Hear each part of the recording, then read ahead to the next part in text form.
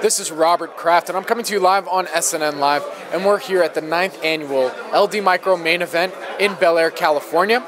With me right now is Leslie Bocskor from Electrum Partners, Inc., and we're going to be doing a Wall Street view. Leslie, welcome to the program. It's really a pleasure to be here.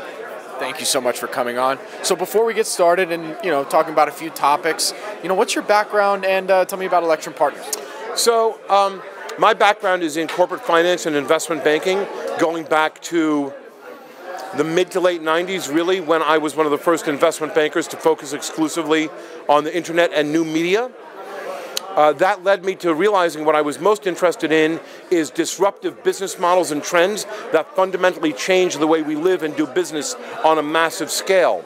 Because of that, I ended up looking into a number of different industries, and they brought me out to Las Vegas, which is where I ultimately ended up moving to after being in New York for 45 years. When I got there, I saw that there was something happening with the cannabis industry, that there was the beginnings of a legal cannabis industry. This was 2010.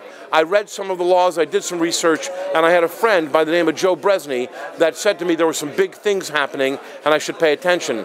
I didn't believe him, I thought he was wrong, and then the election of 2012 happened, and Colorado and Washington made adult use marijuana legal for the first time since Prohibition. That was when I decided to take a deep dive and focus on nothing but that. I unwound all of my other business interests and focused exclusively on the legal cannabis industry. And at first what I did was get involved on the policy side in advising the state of Nevada on its regulatory framework and working with policymakers to establish a good regulatory framework in Nevada. That led me to understanding what has become the mission for Electrum, which is creating good markets, creating the winners in those markets, and owning the winners, which is what we're focused on currently with Electrum Partners. That's an advisory firm, and we are also setting up an entity that's going to be an investing entity that should be deploying capital in the first quarter of next year. Okay, so we just had a small little news event that just happened. You may have seen it. We have a new president. Talk to me. How does that potentially affect the cannabis industry? Well, the way it affects it most interestingly is it's giving some people pause.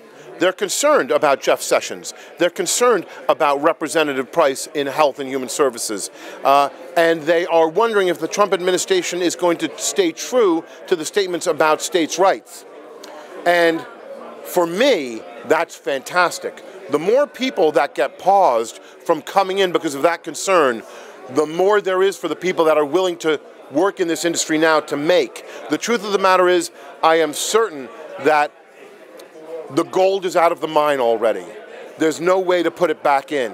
And this is something that's moving ahead. It doesn't mean the battle is over. It means we need to keep focusing on the future, having operators that operate at the highest standards, that we're establishing new businesses that use best practices and incorporate best of breed and best in class models in the industry. And if we do that, what we'll see is that this, if anything, is just a delay before we see the drop of federal prohibition sometime in 5 to 7 years. So to recap, I believe that it's a major issue, and that the issue is really in that it's going to keep some of the people who are a little bit more timid out, and that it's going to mean more for the people that are willing to be in now. And there's going to certainly be a tremendous amount of money being made and a tremendous amount of opportunity. And to just give a little bit of context, we had 8 states in an unprecedented fashion approve ballot initiatives. In the state of Nevada, including California and Nevada, which is where I live now. So now that is, to give some context, the state of Nevada spent about $400 million, all the people in the state, in building out the infrastructure for a medical marijuana market only. We now have the state of California with regulations for medical marijuana for the first time since they passed it in '96. We have adult use passed in California. We have the state of Hawaii building out its infrastructure for the licenses they gave out. We have the licenses being given out in Maryland. We have the state of Pennsylvania that passed medical marijuana, developing its regs and about to issue licenses. The state of Ohio developing its regulations. The state of Florida with a robust medical marijuana market. The state of Nevada with an adult use market. The state of Massachusetts with an adult use market. The state of Maine with an adult use market. And the list goes on. you're talking about what will probably be in excess of $20 billion being raised and invested in building out the infrastructure in all those markets across the country. So I have an interesting question to ask you, because I'm really curious about it, because, you know, I've talked to a few of my fellow Californians, some that didn't vote for it to go through. And one of their big points was, well, look, if we vote for it to go through, you know, all these small growers who are just getting fined and arrested throughout all their careers for doing something that's now potentially legal, and for it to be legalized, and then the corporations to come in, the bigger corporations to come in and take over, you know, I might not necessarily want that. You know, what's your comment on that? It's a great question, and I'll tell you, the first thing, let's go backwards from your points. Sure. The first thing is that I want to make sure to set some context. Sure. Having big business come in will not happen until the drop of federal prohibition. The Altrias, the InBevs, the CVSs, the Conagras, the other large players, Pfizer, Merck, etc., they're not going to come in until federal prohibition drops, and they know they can come into an open playing field with federal legality. So we have at least 4 to 5, maybe 6 more years before that will happen. That's the first thing. The second thing is, I'm a big fan of small business. I believe in buy American, buy local. I'm a supporter of that. That being said, many of these small growers have not been adhering to good standards. They've not been adhering to best practices. They're not testing their product. They're using pesticides that were never meant for ingestion into the lungs. They're using herbicides and fungicides that were never meant for ingestion into the lungs. They are not testing for mold, mildew, and other biological contamination. What we're seeing with the advent of regulation is the establishment of a market we can finally trust as consumers, knowing that the small business and big business alike has to do it to certain standards, that they've got to meet standards of cultivation, of processing, of purity, of potency, of labeling, of process, of seed-to-sale tracking. What we're essentially doing is creating a market that's going to weed out, if you'll pardon the pun, all of the operators who've not been willing to work on that high standard of best practices to be able to do things the right way. So I do understand the concern. The small business person will still be there like they are across the country, and at the same time, we will also see the establishment of regulation that creates a market that's much more trustworthy for the consumer.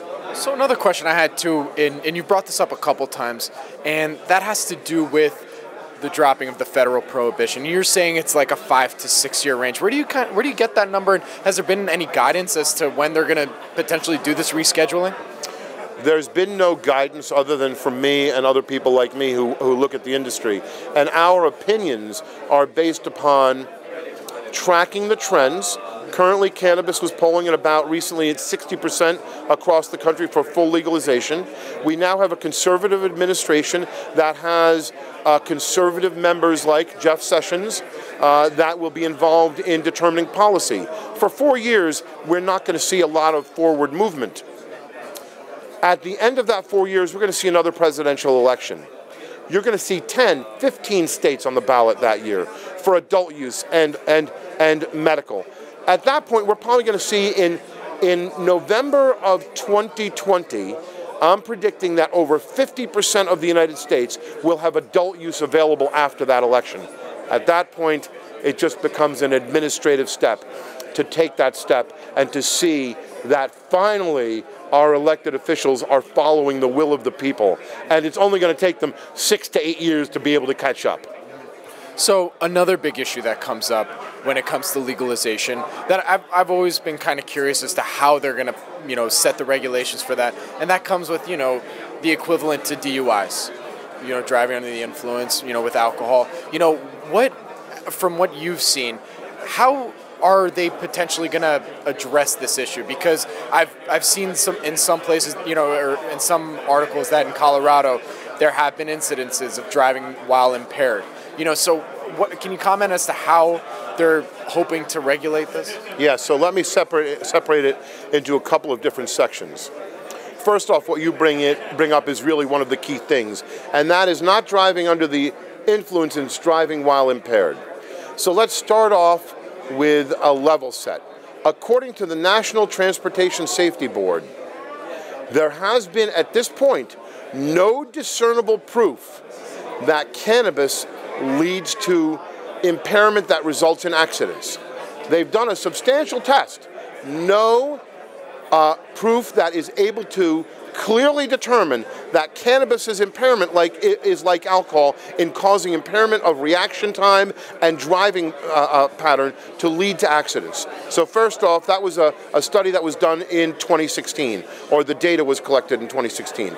Second, the current laws in most states, like in Nevada, are so draconian that if you used cannabis and a week later you got into an accident and you were tested, you would test positive as though you're impaired, when you obviously are not. It was a week ago. So what we need to do is we need to see sensible laws, sensible regulation based on fact and data that determines how do you measure someone's impairment from cannabis, and then we have to have testing for it, which is critical because I don't want to be on the road with people that are impaired, and I don't want to find myself on the wrong side of that. I don't want my children or anyone to be exposed to that. That being said, the main issues are now one of creating the mechanisms to be able to do that, and then being able to make sure that there is a universal way of measuring it. So for my last question, what I want to know is, for our investor audience, when it comes to marijuana and cannabis, what are some of the things that they should be looking out for, or that you, from your perspective, is kind of interesting, for the next year? So they should be doing their due diligence and paying attention to the companies that they look to invest in. They should be, if they're looking at private investments, they should be talking to groups like, or joining the ArcView group if they're accredited investors. If they're looking to invest and they really want to find a path to it, there are a number of public companies that are really worth looking at currently, although there weren't up until recently. Kush Bottles, KSHB, which I do not own any of, but I really like, was mentioned recently in a Cowan and Company report. Mass Roots, I saw Isaac Dietrich walking around here. They are a well-run public company. Full disclosure, I have a small amount of options in Mass Roots. TerraTech, TRTC, Derek Peterson. I don't own any of that. I'm a big fan of what they've been doing, and it is one of the most well-run public companies in the cannabis industry. I'm on the board of the company and have a position in Grow Block Sciences, GBLX, that I'm also a big fan of. And I expect to see more and more companies become publicly traded out of the cannabis industry. And the wonderful thing about that is the transparency and the ability to do your due diligence.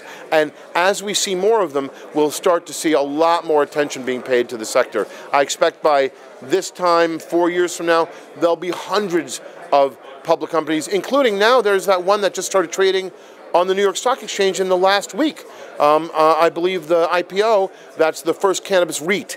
And so we're going to see more and more activity like that. So as an investor, I'm deciding, do I want to invest in private companies? If so, I join groups like the ArcView Network. And if I'm looking at public companies, do your due diligence, pay attention, make sure you're not going and looking at companies that are not fully reporting, that don't have real assets. Look for the best of breed in the industry. And if you do that, you'll probably do very well.